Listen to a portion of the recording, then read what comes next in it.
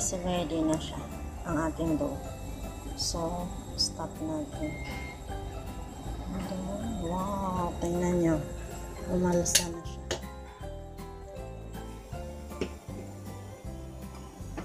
Tapos, kunin natin siya, ilagay natin siya dito. Tingnan nyo ang lambot. Ilagay natin siya dito.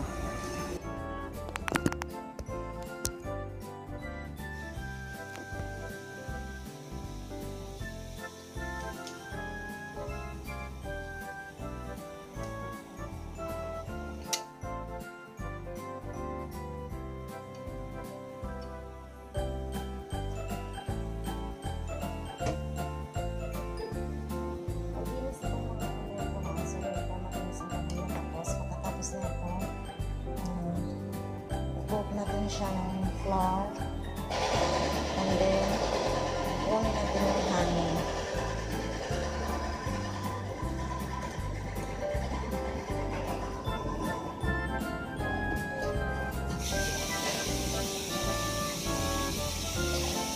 Then i-divide natin siya sa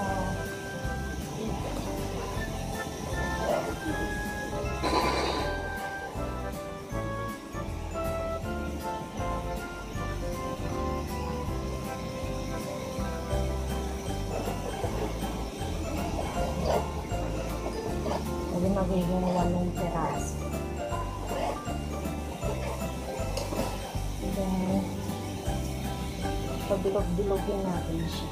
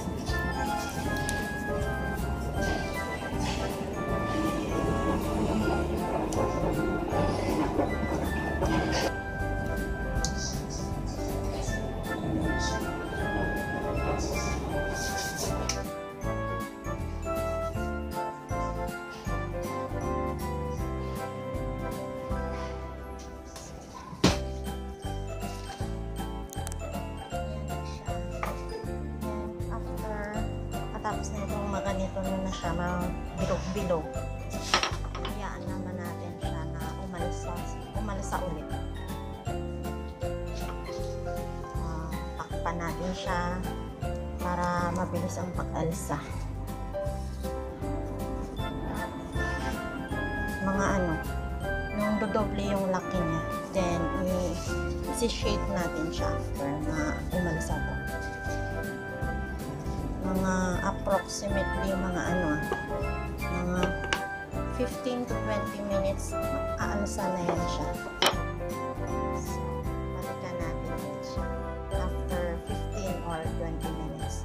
I-check lang natin kung kung umalsa na ba siya, nag-double na yung size niya, tapos i-form na natin siya. Muna tayo, prepare tayo ng ating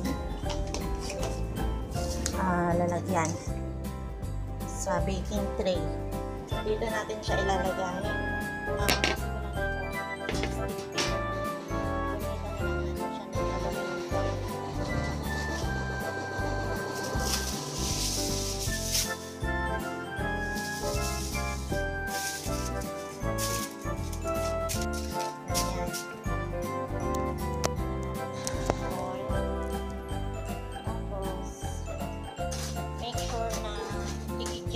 Siya either butter or oil.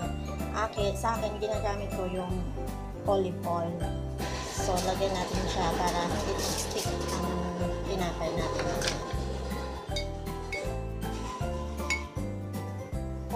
lang. Sakto.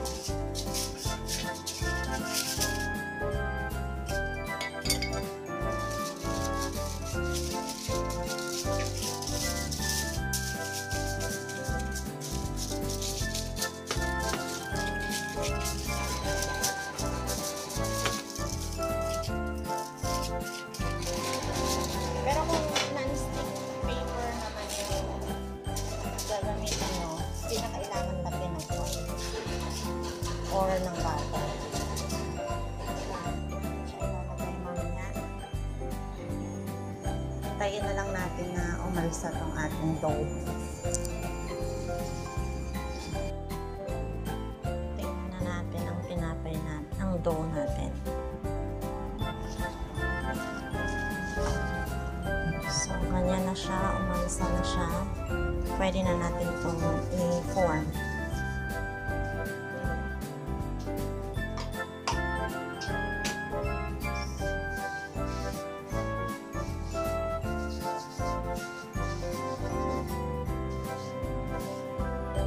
So, pwede natin yung hangin.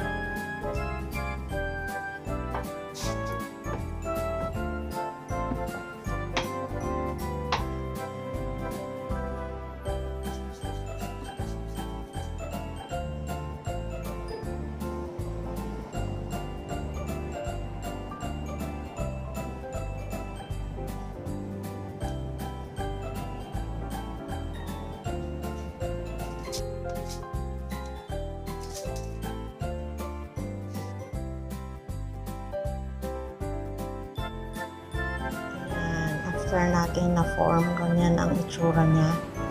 So, make sure na lagyan niyo siya ng space in between. Pero hayaan muna natin siya na umalsa ulit.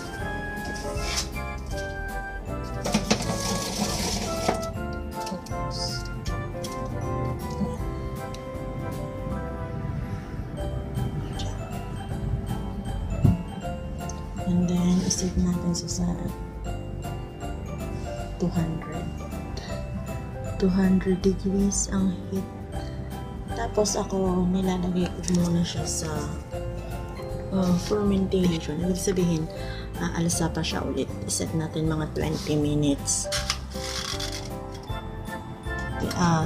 After 20 minutes na set siya para umalsa, yun na, i-bake na natin. Sa ngayon, ano pa lang yan siya, fermentation process. Ayan na siya guys, nakana siya, umalasa na siya.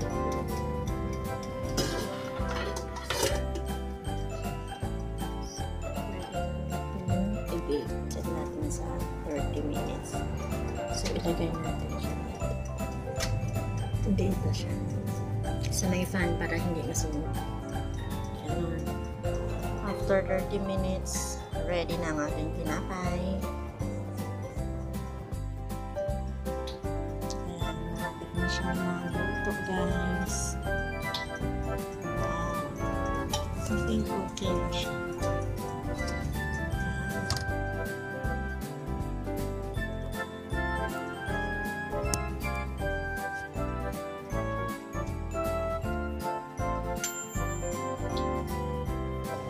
Ito na ang ating finished product, guys. Soft French bread. Tingnan niyo ang lambot.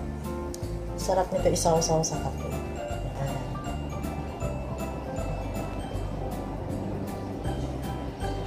Thank you so much for watching. I hope na nag-enjoy kayo at marami kayong natutunan. Please do like and share this video and enjoy.